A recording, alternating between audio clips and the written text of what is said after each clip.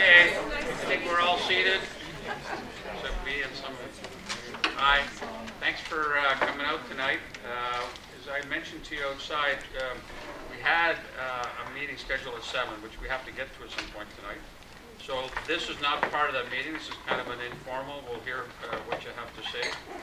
But I think what we need to do is just hear a little bit about what can or cannot be done within the framework of the Local Government Act and the Community Charter.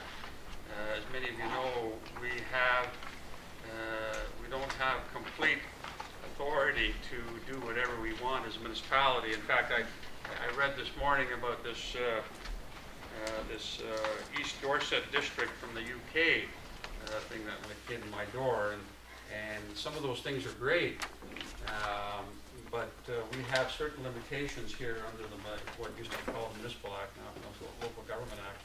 So I thought before we kind of maybe heard from some of you, if you want to share some of your feelings and thoughts, we'll start with getting our staff to tell you a little bit about the structure of our bylaws and how we can or cannot control architecture. We'll hear a little bit about the difference between our bylaws here, for instance, and the very special bylaws that we have up in the uplands, which are very unusual, not just for Oak Bay, but right throughout British Columbia.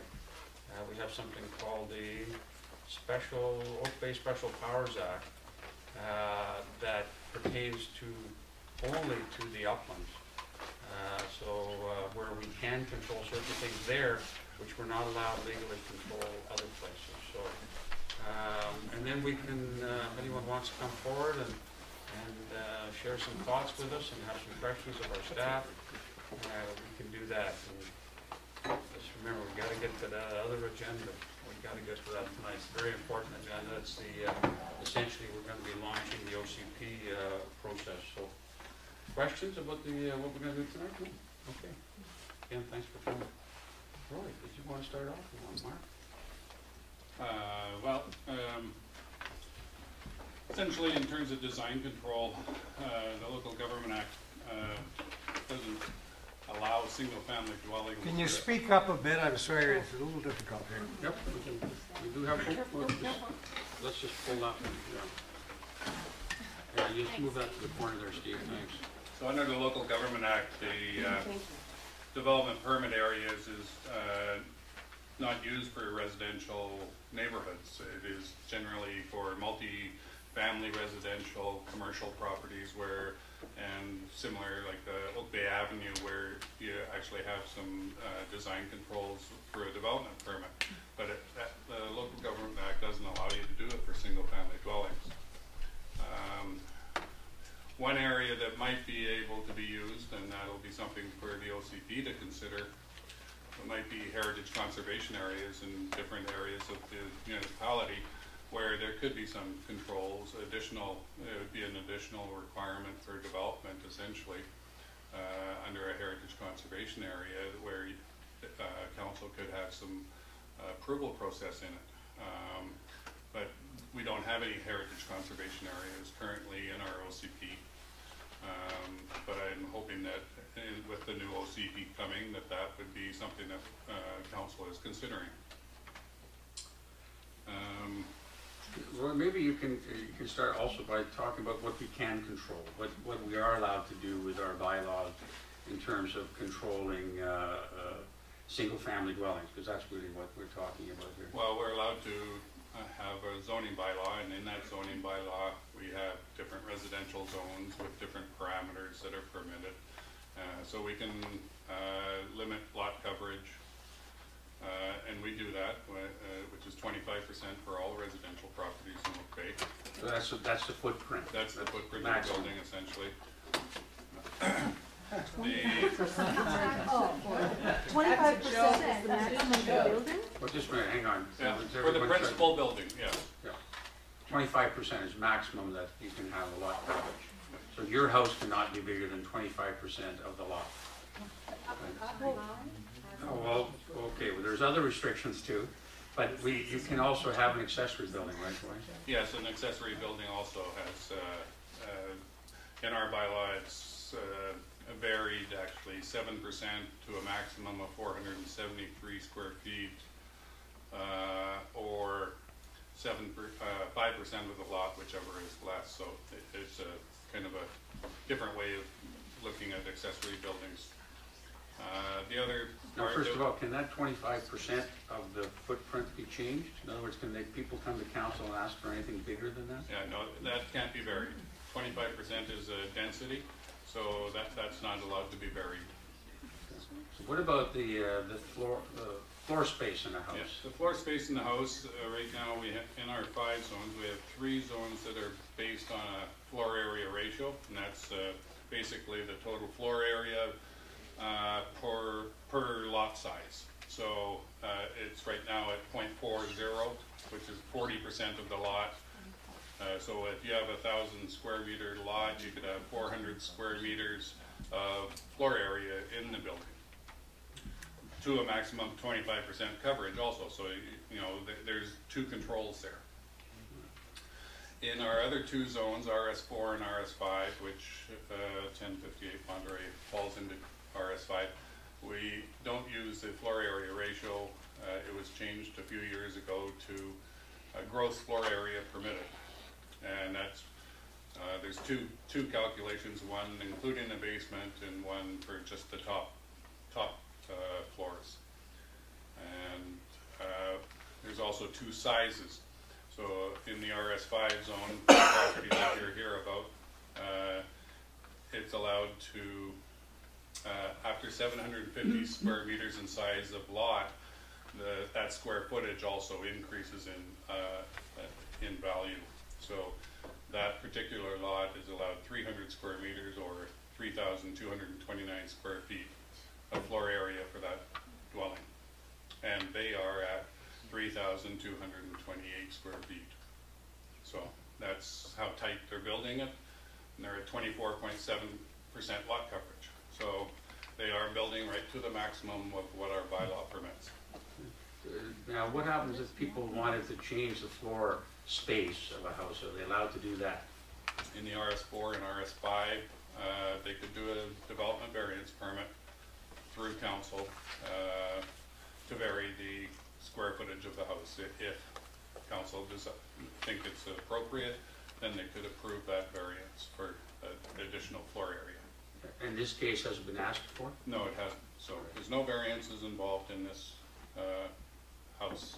Okay, there was a question about height, maximum height. You can also maybe talk about maximum setbacks from the perimeter of the house, Yeah. So or the lot, I should say. So in that, there's 3 heights that we have. We have an occupiable height, which is the highest occupiable floor. And we also have a building height, which is usually the highest wall or possibly a highest parapet, depending on the building design. And there's also roof height, which is the peak of the roof. So those 3 heights. And this one, the building height really governs it because it's a flat roof design, essentially, for most of it, I believe. Can that be varied? Can those heights be varied? They could be varied, but they're not being asked to vary those heights here. They are compliant to the bylaw. And what about the distance to the lot lines? Well, what rules do we have there, and have there been any changes in this particular property? So the setbacks are 5 feet and 10 feet on the side lot lines. And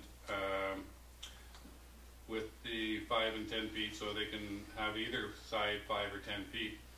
In this particular case, they had, I believe, 5 feet on the lane side originally, and they moved it to 10 feet because they didn't want to redesign their entry stairwell, essentially, which is a 2-story projection on that side of the property. The 2nd story setback is required to be 10 feet also, and that's one reason why they moved the building to the south an additional 4 feet plus. Now, moving the building in this case didn't change the fact that the western red cedar, which was a protected tree, was gonna be damaged beyond, because it has surface roots. The municipal arborist went out and he said that it would be damaged with the construction of a new house. And his recommendation was to remove it, and we have a bond, which is required under the tree bylaw, and 2 replacement trees would happen. The 2 birch trees that went, I was under the understanding that they were gonna have an arborist look at 1 birch tree to try and keep it, but I saw today that they just took it out also, so they took both birch trees out. But those weren't protected trees under our bylaw. Now, just to get back to make one more point in terms of design and architecture, the materials, the shape of the house, other than height and but how it looks. Can we control that in that zone? Yeah, we don't have any controls of what the house looks like. Now, if this house were to be built in the uplands, would we have controls? Yes, And why is that? that's because the Uplands Special Powers Act, which created the Uplands bylaw, which allows council to have control over siting and architectural design. Excuse me, that's legal? Yeah, it's created, it's a special act of the legislature, which was passed and designed just for the uplands. Could OB not apply for something like that? It was barely went through the legislature as it was in those days, and no, I've not known of any community that's has that special power. We're unique. There's no appetite to try it? Yes, there is. Yes, there is. Yes, there is. Well, I think you're No, going it's to just, public for it. no, it's just not, it's not feasible. It really isn't. No. Because if they were then to create a special power for us, they would have to do it for the whole of the province, Good. not just there. And there was reluctance, and I can't remember when it was passed, in the late 30s, something like that. 1935. Yeah, there was real reluctance to do it in that, as I read the history books, because they didn't want to set a precedent for other communities to ask for the same thing. And the reason, as I understand it, why it was done for the uplands is because there was mutual covenants on each other's property in terms of the nature that was put in when it was subdivided. So that's just under our circumstances to change the Local Government Act to allow that. The province would never do that. So, what else do we have? Is there anything Are there else? questions being entertained? Yep, but just a minute, I just want to, hang on. No, I think Ms. Thomason's adequately covered off Okay, the legislative framework. so, Will you repeat that? I can't hear. I'm just saying that Mr. Thomason has quite adequately covered off the legislative aspects of this, so I have nothing to add at this point. all right, so, we're going to ask you to come forward, might be the easiest, and, you know, a couple of you at a time. Have a seat if you have any questions. Keeping in mind what our role here is in this community. And if you could just, so we know where you are, where you live, and your name. Although we're not taking special minutes to this, just so we know who you are. Mayor, hello. My name is Eric Zonka. I live on McNeil Avenue, near Monterey. And my question is for the Mr. Thomason. A question in particular about how much discretion the building department has with respect to the building permit issuing. Internal atriums and internal vaulted ceilings. I understand there's an interpretation that can be done with respect to gross floor area and size of building. Now, without legislative change, I understand some discretion can be applied or cannot be applied within the department. And in the case of this particular property that some of us are quite concerned about, how much discretion was applied to this building in terms of its gross size?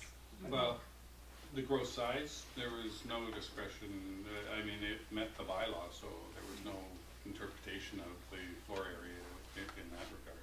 So it's basically at the maximum? It's at the maximum. Now, there was some discussion about the two-story tower, stair tower kind of thing that was on the lane side there, as to whether that two-story section was required to be set back at 10 feet. And the interpretation was basically based on the intent of the bylaw, that the second story would be set back further than the 5-foot setback requirement. So the intent is to do a wedding cake look to buildings essentially, so that you don't have second stories overlooking the neighbors, and that's what the intent of the bylaw when it was drafted up did, and that's how we interpreted it. If I could ask one more technical follow-up question. Sure, sure. Some of the buildings that have been approved recently have very large overhangs from the second floor, from the roof overhanging, making the building seem even like a larger wedding cake that's actually rather top-heavy. And I'm concerned that even from the pictures we've seen, that maybe there's been some other approvals. I saw a picture over here. I don't know what the final diagram is going to be like, but in terms of the interpretation again and the discretion that the building inspectors have for approval of the permits, is there a restriction to the overhangs? Yeah, overhangs are permitted to encroach into the setback 18 inches on the sides. Otherwise, they would have to get a variance for a further encroachment. Have any variances been asked for or given on this particular? Not on this one in particular. Yeah. Incredibly hard to believe. So for the OCB, in terms of your meeting, I can imagine there might be some requests for changes to the community. But Thank you very much. as hard as it is to believe, there is nothing that's come to council in this house, right? So they have to apply, right? And they have to go through a process. And the process is one where it comes to a meeting like this. The neighbors are invited, sit with the proponent. Then, if there's a recommendation to proceed with a variance, which Dan would reiterate wasn't asked for here, then it goes to council, and then it goes to the neighbors. 100 meters or 100 feet? 100 feet. 100 feet. People who live within 100 feet of the property are notified formally. I mean, anybody can come forward, and then it comes back, and there's a hearing then that people are invited to speak at. And again, it's a standard process that for all variances, but there was no variance requested in this particular. So from a read of the zoning, this is 32% site coverage, including the garage. So of the 9,100 square feet, there's 32% site coverage, 25% plus 7. If the garage is also at its maximum, I didn't check to see if that was, but There's also limits. There's a limits on the size of the garage. Well, it looks larger than 30%. Yeah, the whole looks much larger.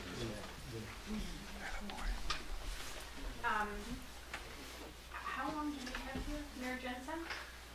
We would have liked to have gotten to our agenda earlier, sooner than later, but can we all agree that maybe by 8 we can get to the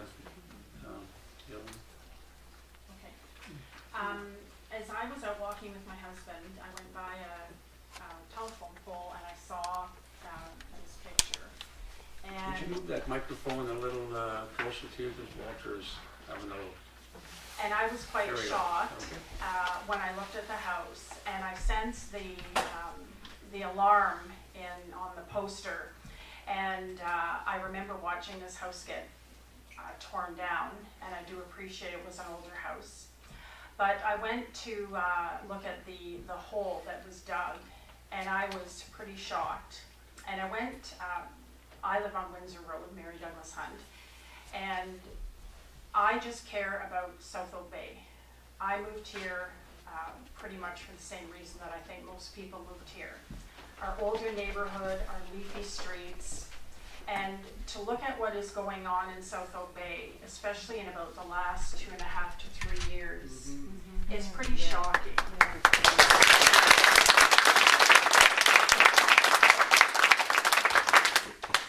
And I remember when we had our big town hall meeting, I remember that there were 2 homes on Monterey, and I just wanted to go and find out what the neighbor felt. And I knocked on her door. There are 2, one is slightly more modern than the other. And this lady was probably 82.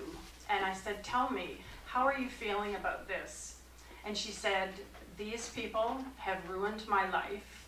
I cannot stand the stress of this anymore. I am selling my home after, it was many years, 30 some odd years, maybe 40, and I'm moving back to England." And as a fellow neighbor, that broke my heart, that this woman was put under so much stress from these developers, and they absolutely ruined her life and her health. And so she said, look at my fence. The developer had bashed her fence down. A piece of equipment of his was on her property. Her garden at one side was destroyed. And I, as a person, cannot imagine that this can go on for people who've spent years investing their time, their hearts, their money into this community, and we can have this sort of thing going on. And so I went to the neighbor. I don't even know, I didn't know Cynthia. And they just shared with me their heartbreak about this situation. And you know, there may be laws and this and that, but you know what? We do the right thing. That's what I believe as a community. We do the right thing to care for the people who have raised their children here and having grandchildren come and visit. We do what's right, and then we risk the consequences. And that's how I try and live my life. And to see this new friend of mine, and to see these, and by the way, we would have had, I'm sorry, we don't have much of a turnout. This has been put together in less than 24 hours, and we would have had 5 times, 10 times the number of people who are concerned about what is going on in South Oak Bay.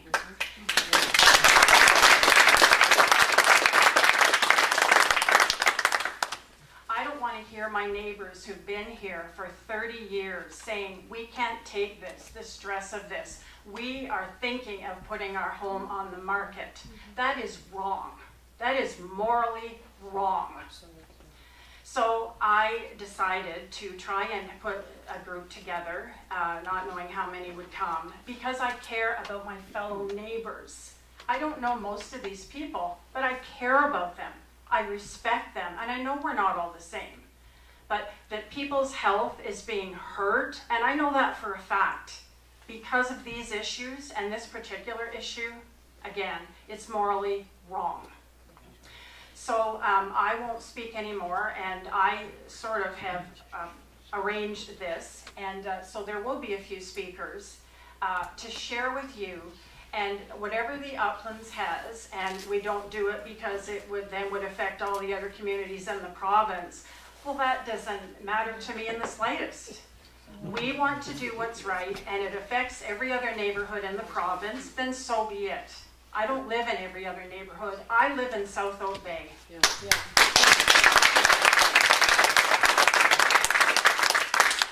So my goal here in coming here, watching the hole get dug into the ground and this thing moving at just breakneck speed was, to be very honest with you people, I wanted it stopped. I wanted this developer, who has not been apparently very cordial, I wanted this stopped. I wanted discussion before he is allowed to continue. That may be just a horrific idea to council, but that doesn't matter. It's the right thing to do. And and second, I would like a design committee immediately, not waiting for the community plan, because how many more of these boxes? And Bill Carver, I heard about the black house, the structure. I can't even imagine it's a house beside him. I walked up there and looked at that, sat in their living room. I don't know Bill very well. And what they look out of their window and see is shocking. So I would like, the second thing, a design committee put together that when someone decides to build a house, it has to be a part of the streetscape. It can't be these ugly sores on the block.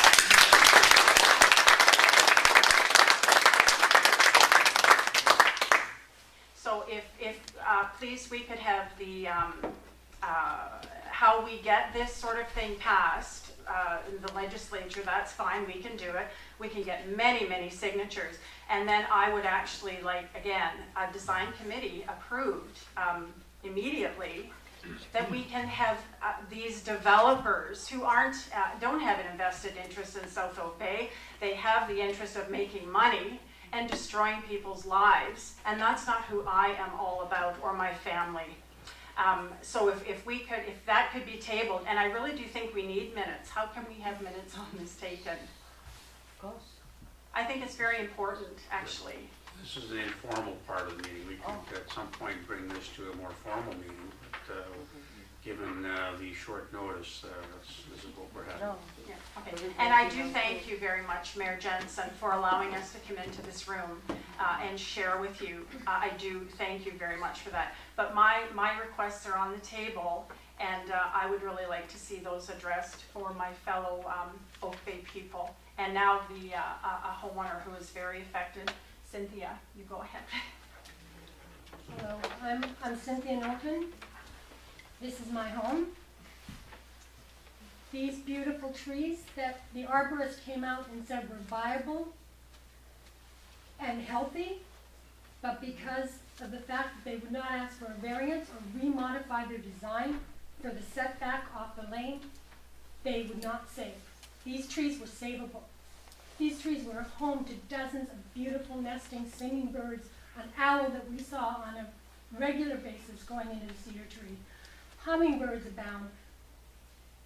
It's, you know, we need to take all of this is our urban landscape. If we don't take care of this and we don't take care of the creatures, who's going to? We know that there's going to be homes built in Oak Bay, but it breaks our heart to see that they don't have one bit of sympathy for their surrounding area and their neighbors.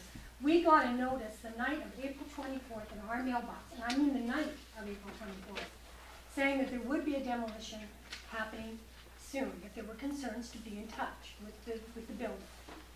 April 25th, that house went down, first thing in the morning.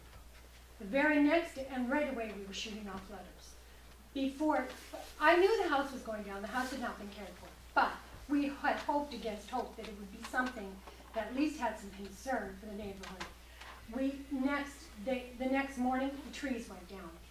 The note that was put in our mailbox on April the 24th was dated March the 31st. There's an agenda there, I'm sorry. I don't understand why we can't at least, I'm sure that he didn't want to ask for a variance for the very reason that that would slow down his process and that he would have to speak with neighbors. His agenda was to get in and rate that site and go on with what he's doing. I look around this room at all these beautiful pictures of beautiful homes in Make Oak Bay, what it is and why people pay a premium to live here. I've lived in this home for 30 years. I've raised my family there.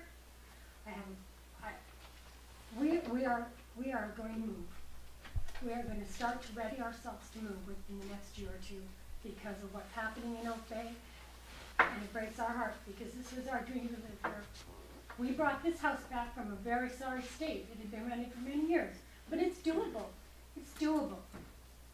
And I know that there's preferences for new homes, and that I can appreciate too. But again, I think it needs to be something that has some concern for the community as a whole, and not just the developer who's in here, gets his money, and leaves. And I thank you for your time.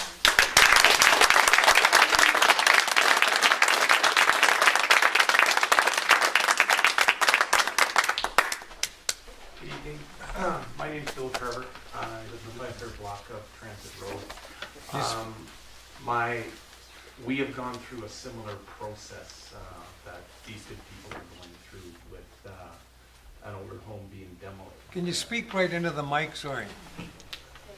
Yes. So we understand what the challenges that these folks are facing.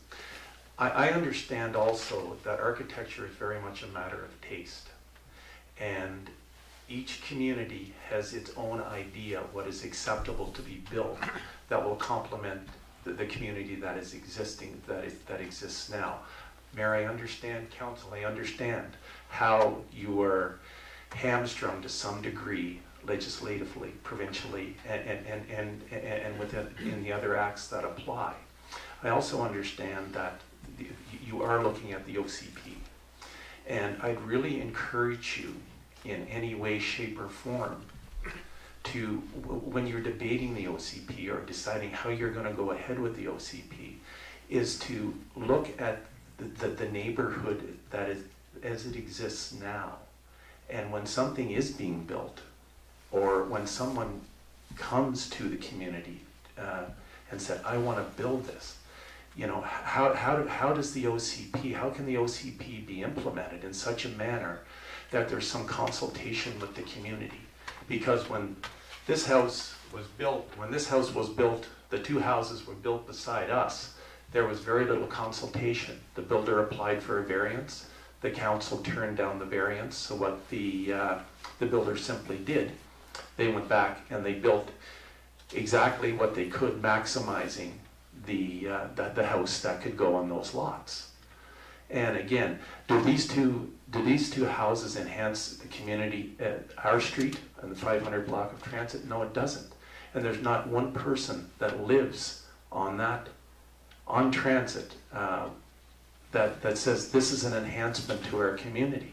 And there's very, very little consultative process, and there's very little legislative process that allows us to deal with the legislation that is there now. And I appreciate the challenge you should face. But as we go forward, this is going to continue, because all you have to do is look at the properties that are being sold. Anything within that has a $600,000, $700,000 price range in Oak Bay, if the lot is huge, or if it's in a decent location, it's gone, and that house is bulldozed. I'm a runner, and there's very few streets I haven't been on. And when you run through the community, it's shocking how it changes. And this is the theme within Oak Bay now. This is what's being built.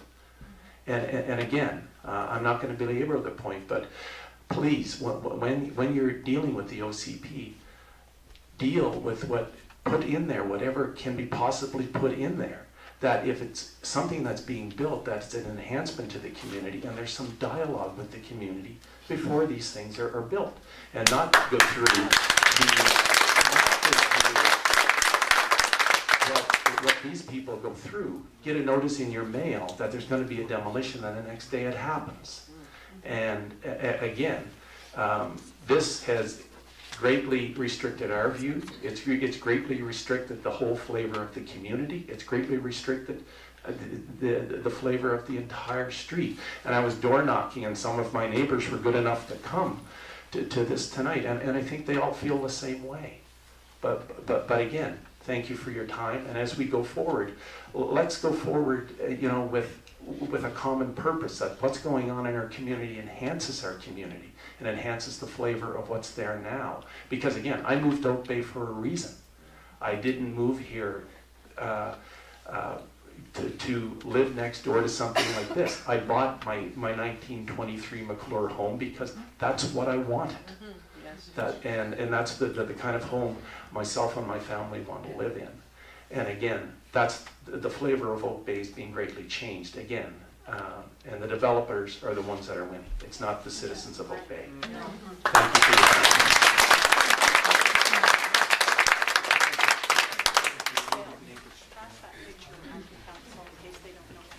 I'm Northeast. I'm a bit of a NIMBY, I admit. But oh, can you hear? Oh, who do I address? Oh, I'm sorry.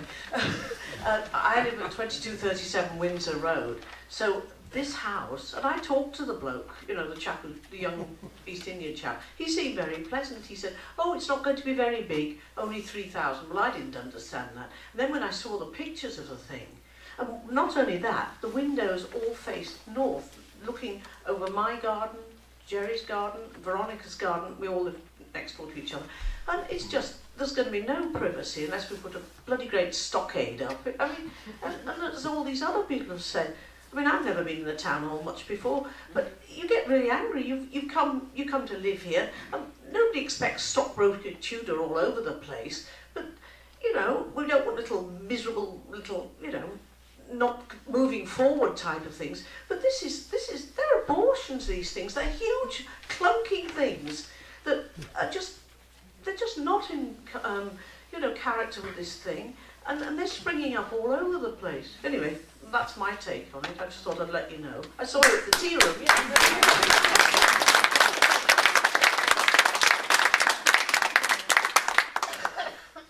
That was my wife, Anne. I'm Nick Northeast, 2237 Windsor. You may have some of you may have noticed we have a for sale sign right now on our house, and we're actually not leaving Oak Bay, we're going to McNeil, but that's irrelevant. We happen to have planned a long time that our house is going on the market when it did, a month ago. And when we knew the other house was coming down, we thought, well, that might be a plus for us because it's going to be a new house and we'll enrich the neighborhood. And then what do we see? Something which will definitely not enrich the neighborhood. We had an open house yesterday and the feedback was, what the hell is that big hole behind us? From a selfish point of view, I realize you cannot protect sight lines and view lines, but our house looked right across those back gardens, down Monterey, all the back gardens in a row, with the trees and so on. And from this design, what's going to happen now is it's just going to be all house with north-facing windows and a north-facing patio by the looks of the design with a picnic bench. Why you'd want to sit on the north side of the house on a picnic bench, I have no idea. But again, we're losing those sight lines, and I'm thinking you've said that the square footage allowed is the maximum, but you don't talk about the volume of the house. I get the impression that because it's a single story in that section that obviously covers the back lot, to my impression, is a two-story building, even though it isn't. And it's kind of cheating on the square footage coverage, in my opinion. Internally true. Yes, so the volume should be something that should be looked at in any future guidelines. There is discretion. And the garage looks larger than 473 square feet to me. It's difficult to tell from a computer drawing, but definitely need to look at that. Anyway, I think everything else I could say will only get me angry and reiterate what everyone else has said. So I'd like some of the other immediate neighbours to have a chance to talk to. Yeah, and these two over here in the right too. Thank you.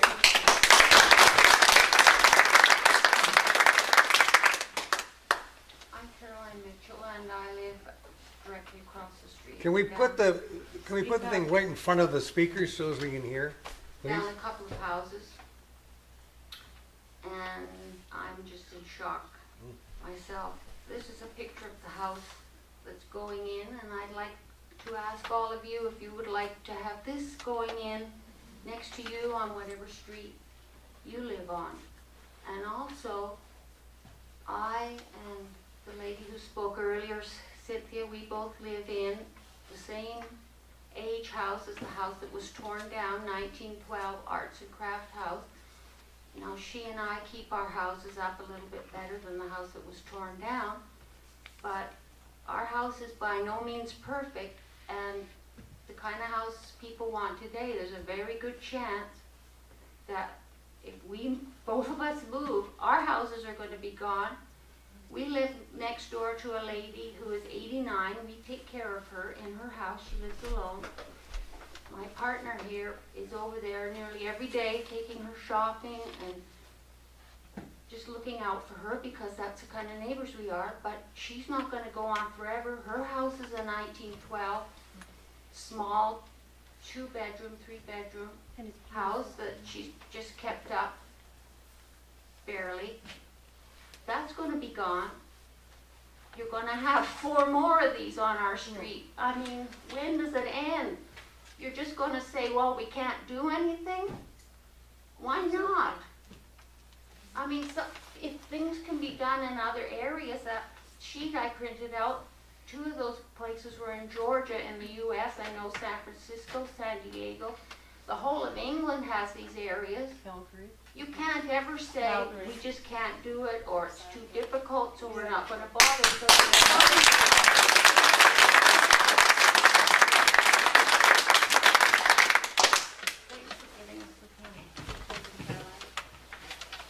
my name is Veronica Druce, and I live at 1068 Monterey. I now have Cynthia as a neighbour, seeing as the house is gone. For those of you who would like to look on the website at what we're talking about, it is methodbuilt.ca, and you can look on and find out exactly what's going on. I wonder if the letter that we received is normal procedure, if they have to let the community know that the house is coming down? Or whether this was just their way of trying to... There has to be some certain information given when they're blasting, but... So they were, legally they did what they were supposed to do? Just? Well, not even 24. What's the date on the letter? The letter was dated the 31st of March, but it was delivered on the 24th of April, and the house came down the 25th in the morning. You're supposed to give written notice 24 hours in advance. Well, we didn't receive it 24 hours. Absolutely not. What's the penalty? Is there a penalty for that? I don't know if there is or not. I don't know that that's by law fine or not. And my understanding is the garage is to be at the back. And what is there restrictions about always using the lane therefore to park? I thought the lane was a fire lane in Oak Bay.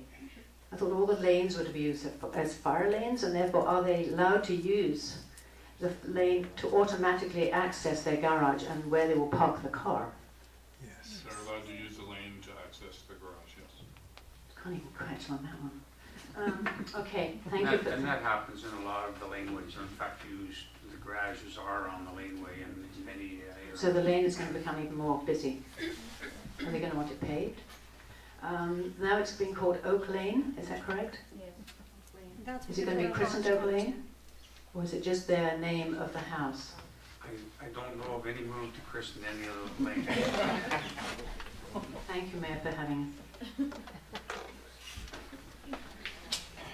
I'm Gerald Coleman, and I live at 2245 Windsor Road, between Mrs. Drews and the Northeasts. And we moved to that house 4 years ago, did extensive renovations, very expensive renovations, and worked on the garden. And we really love it there, particularly because of the southern exposure, which gives us lots of light in the house and so forth. I don't think I really have anything to add except to encourage the council to move forward with a community plan for South Oak Bay.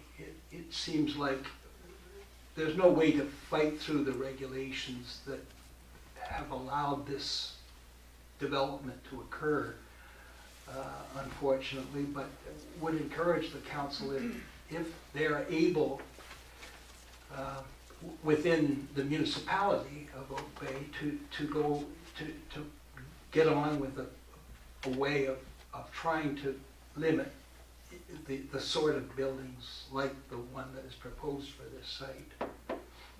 Thank you.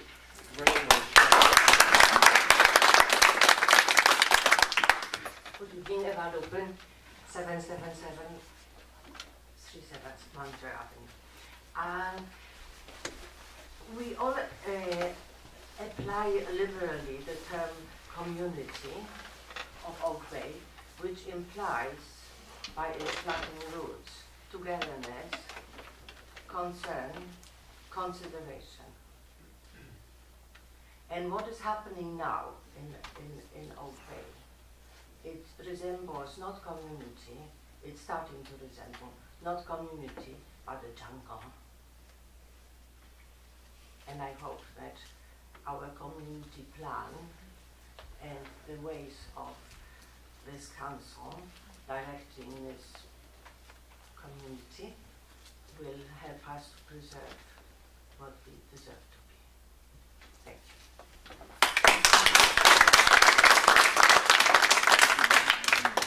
Dennis Crabtree, 1041 Monterey. Earlier someone pointed out all the pictures out from the wall of this room, beautiful heritage houses that represent the illustrious and rich history of Oak Bay. And of course, the houses we build today are the heritage houses of the future. So my simple question to the council is, are these the type of houses that you want to see as the heritage houses that you allow for the future? And when people look back, they will look at this council and say, what the hell were they thinking?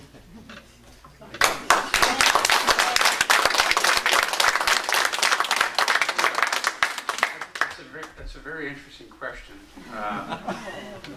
And not that long ago, a couple years ago, I was in Chicago, and it was the 100th anniversary of something called the Robbie House. by Frank Lloyd Wright. And it was just, when you visit a spectacular house, I wouldn't want to live in there because it's very cold in Chicago and there's single pane windows and very little heat. But what was interesting in the tour, we spent about an hour and a half there and with a guide. What was interesting was that that house was a pariah when it was built. And, you know, they had letters from the neighbors saying this is the monstrosity, this is terrible. And now I think people accept it as a very unique and interesting design, which is one of his hallmark homes. So I don't know is the answer. Only 100 years will tell. Excuse me, and I want to be mayor a long time, but not that long. It was on a huge piece of land, because I have architectural background, huge piece of land. So we are here on the street facing each other. What sort of Robbie house? Yes. No, it's in a very small. It's in an urban setting, a very small lot. In fact, it wouldn't comply with our bylaws. You wouldn't be able to build it in Oak Bay now. But anyways, the point of the matter is, you know, it was a rhetorical question. I know Who that. knows I just within wanted 100 to years add one quick thing. Sure. When Frank Lloyd Wright designed his homes, he designed them into the landscape. Whether the buildings were new and modern, which they were, and now we appreciate how falling waters. There's another example of Frank Lloyd Wright. It's set into the surroundings. It doesn't clear cut everything in its path and start with cement.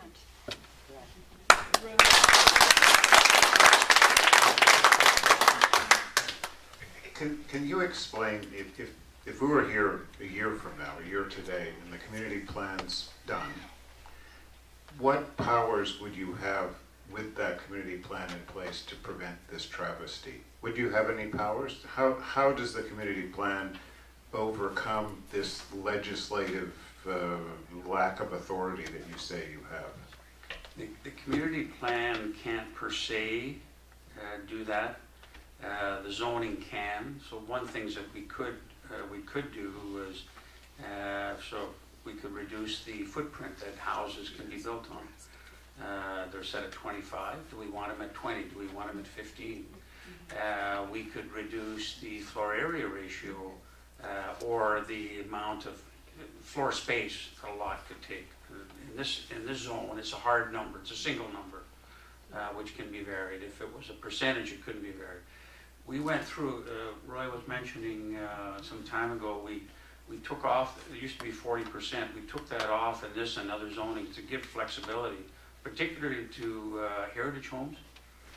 What we were discovering is when people had an older home that had been built to the maximum 40%, they couldn't go beyond that, and we had no power, because it was a percentage, because it was density, we had no power to grant them, even if we wanted. Good example up on Wilmot, there's 3 very large tall houses which are beyond the 40%, they couldn't expand. And what the fear was, and it had happened, people would tear the homes down because they couldn't expand it. So we tried to alleviate that by changing it from a density issue to a single number issue. So for instance, the house up on Wilmot, they could add a breakfast nook now, because all the neighbors were agreed. So we had hoped that change would give greater flexibility to people who want to buy an older home, and they could add something to it. And I think in some instances, I don't know, Roy, we've gotten quite a number of people who've come forward using that and keeping their homes. We had one down in St. Pat's, a small cottage which was expanded. And before that change in that bylaw, that cottage probably would have been torn down. So it has had some impact. But short of us saying, you know, smaller buildings, lower buildings, that's the legal tool that we have. There is the possibility of you heard Roy talking about designated heritage areas. Whether or not, even if this were designated a heritage area, whether this house would fall within those categories, I think someone pointed out, it was a tumble-down house. It was really a house not worth saving. We do as a council get reports on proposed demolitions, and in the appropriate places we have sent them to the Heritage Commission for advice. But there's a limited amount of tools that we can use. So short of doing something like that, now can we? And can we have informal advocacy? That's certainly where we can't force anybody, but we can encourage people who are developing and to meet with the neighbors. And we certainly do that. I know, for instance, Zebra Construction, Wes Collins is very good. For instance, he's a developer who builds a lot locally. Is one of the first things he does is he consults with the neighbors and he gets a context. So when we have builders like that, then we get a better product. We can't force them. We can't force all developers to engage the neighbors. We can't force them to engage us. But we can advocate it. Certainly, we can have it as a kind of a preferred practice. But we can't force. In other words, if we'd had something like that set up now, where we have these contextual committees, or the developer could just say, well, thanks, but I'm going to just go on my own. So we can't force it. Just a last comment. I found your explanation. I understand what you're saying about legal restraints, and what I'm hearing, I think, is that the community plan can help us overcome those to some extent. But it seems to me, for years as a voter in Oak Bay, I've been under the impression, perhaps a false one, that everyone I was voting for supported maintaining the character of the Oak Bay community.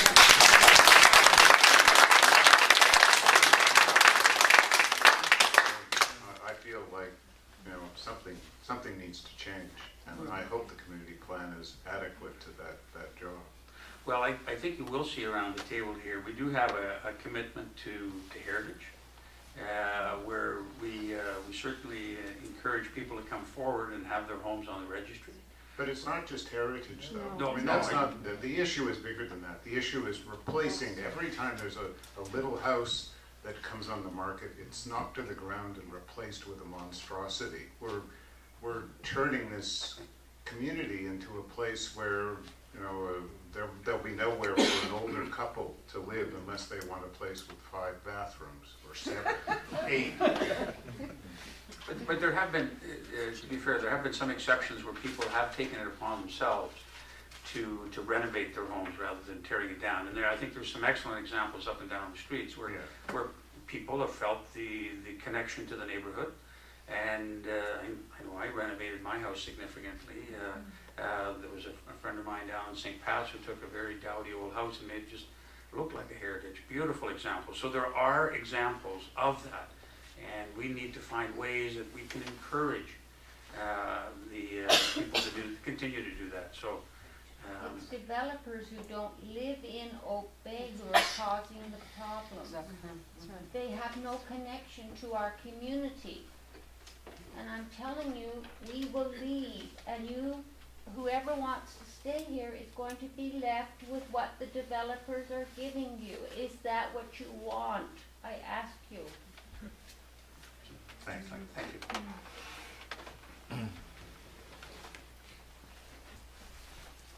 Thank you, Mayor and Council, for agreeing to meet every night. My name is Jackie Vanderwood. I am a new homeowner at 2260 Estevan. I just really want to reiterate what everybody is saying here. And looking around this room at all this beautiful artwork should be something that really sits with you as a council and mayor. And yes, there are people who do put money into these homes to renovate them and bring them up. My partner and I have done that. We bought the house, we went in and did a beautiful job to the inside of the house and updated it, but never touched the exterior of it, didn't affect the neighborhood in any way. And those people should be applauded for doing that. It is, yes, new developers from Vancouver, from other areas, who have no interest in the community, who have no sense in the tax base, who don't vote for you, who are impacting all of the neighbors. And if it's people who want new homes, then go build a new home in Bear Mountain, or Metchosin, or Souk, where you're not going to impact an already established, developed neighborhood that has been around for many, many, many years. And you are a senior citizen component neighborhood. My mother lived in a house that was from 1912, and she lived in it to the day she died in Fairfield. And thank God the people who bought it have no plan on doing anything to it. But the house next to her, he gutted it, but he did a beautiful architectural job to it. He didn't tear it down, and that was our biggest concern because it was a run-down, mishandled house. And he did a beautiful job. So I think the council needs to, and I agree with the idea of having a design committee and implementing it to these developers. You need to speak to the community. You need to speak to the neighbors. You need to get a feel and go beyond 100 feet and don't go to just one side of the street. It impacts all four corners. It impacts everybody on every side, from parking, from impact of visibility, how it affects people's privacy, everything. And I think you as a council and mayor really, really need to listen to these people as a whole. Thank you.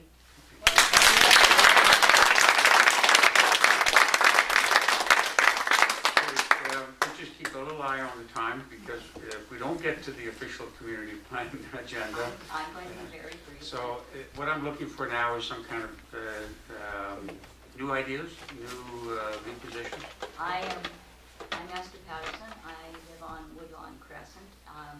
I'm not going to get involved with the design aspects of development because of my background. I believe strongly in protection of private property. And that is the property you're on, not the property you're looking at all the time. And I think that as a newcomer to this area, I feel very fortunate that I have moved to one of the most beautiful areas in Canada that has blessings and it has some problems attached because real estate has gone up, and so some of the lovely smaller houses are going to be a challenge in the future. Right now we have quite a bit of development on our street, so I understand firsthand some of the complexities, some of the angst that everyone's going through.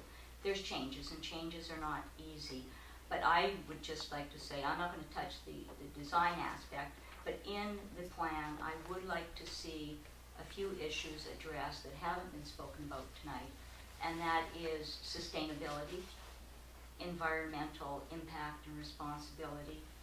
And the one thing that I have found living in the midst of a construction zone is that it's somewhat, I've done construction right across Canada, so I understand a little bit about it.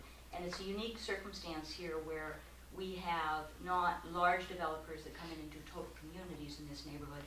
It's on a house-by-house basis. So we have smaller developers, sometimes not that sophisticated in managing communication strategies. So I would like to see incorporated into that plan by the council some firm commitment to communication strategy so that neighboring houses to redevelopment don't feel that the council is hiding in back rooms, but are coming out front, and it may not be like what we want to hear all the time, but as a group, knowing what's going to happen is probably very, very important and saves a lot of the ill will and the angst. And you could be a facilitator between the developer and the property owners.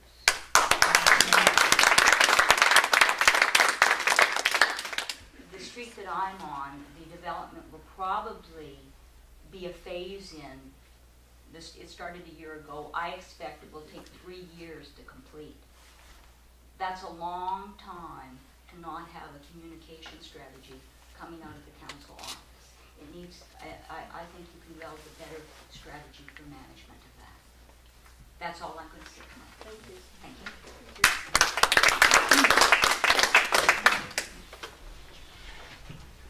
I'll be quick. I have a suggestion too. The last time I was in here, the same thing happened. The politicians and the bureaucrats said there's nothing we can do. These are the rules. I think what we need is a committee to look for ways to fight developers who come in, including legal ones. A creative lawyer looking at these bylaws could think of a number of ways in which you could do a bylaw that would give you some leeway there. Ways in which the official community plan can work to support the community rather than allowing these outside developers to, because it's going to happen. That's what the market does. It's going to come so what we have to do is to come up with ways to counter them. And that would be a good committee to have, an interesting one, thinking of ways, and it would have to involve lawyers and who knows who else, and perhaps even, you know, street protests and things. Attaboy.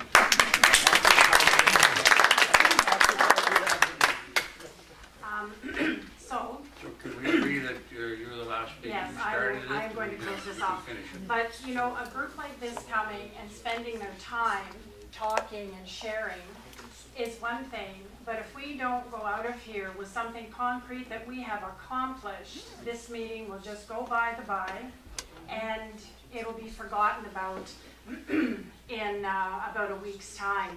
So I would like to know firmly what steps we can take, what steps you people are prepared, a board where, or a group where we can encourage strongly developers to go and talk to the neighbors, just something. So what concrete can you offer us? I mean, this home, number one, I would like building stopped on this particular house.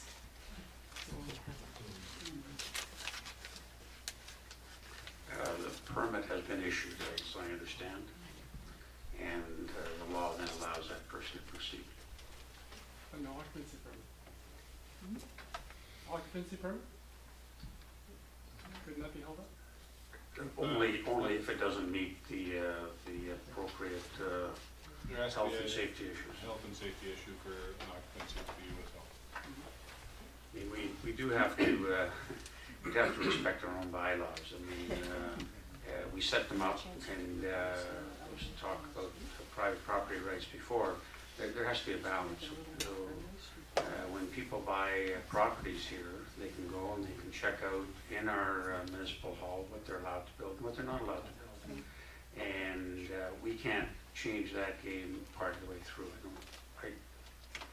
Not only is it not fair, but it would be illegal. Okay. Well, if there is anything that is not exactly proper with this design and developer, then maybe people can examine it with a fine-tooth comb. I'm not particularly skilled in that area. So an advisory board for design for new homes, that was my second issue on the table. Well, that certainly, as I reiterated before, we can't force people to engage in that. What we could look at, and as we go through the official community plan, is whether or not we could set up something voluntary. In other words, citizens come forward essentially to assist developers and encourage and advocate on behalf of the community. But at some point, if the developer says, "Sorry, I don't want to participate in that," there's no way, we can't force it. There's just no legal tool to do that. Okay. And the other step, so I have captured the area of captured the idea of a voluntary design panel. That's something that can be discussed in the official community plan discussions. Okay. And as far as Oak Bay having some sort of situation like the Uplands has, how do we take steps to bring that about? It's very hard, you said, but what do we do to, I mean, I just am a possibility thinker, and I just believe you try anything. Mm-hmm. You would have to essentially lever the provincial government. That lever could be done through the Union of British Columbia Municipalities. But looking over the years at the number of resolutions that come out of that organization that have been ignored, it really, I think the chances are zero. Okay, well, and not zero, maybe 1%. No, it's because part of the problem is that if this would have to be a law of general application. In other words, they can't just give it to Oak Bay. It's just out. I mean, as I said, in '35 they were reluctant to do it, and they certainly wouldn't do it in this day and age. So they would have to be a law of general application that would apply to Vancouver and Prince George and Prince Rupert. And I don't think they're about to give the this municipalities that power to infringe on rights that have been established in private property. So I'm going with 0. All right, well, if I'm going with 1, we will need to know, I would like to know who I would contact on behalf of my fellow Bay people. And you can start, that's a good question. You can start with our member of the Legislative Assembly, Ida Chong, the Honorable Ida Chong. She is what in the old days we used to call Minister of Municipal Affairs. Now it's called Community, a whole bunch of other stuff. But it starts with community services. So essentially she looks after local governments and all legislation. Pardon? Community, sport, and cultural development is where she is. Well, thank you very much. So she, it's her department that would change the Local Government Act or change the community charter, and you could start with her. All right, I appreciate that very much. If I could make sure I have all their email addresses, and that would be awesome. And we appreciate you so much. I just want you to know that.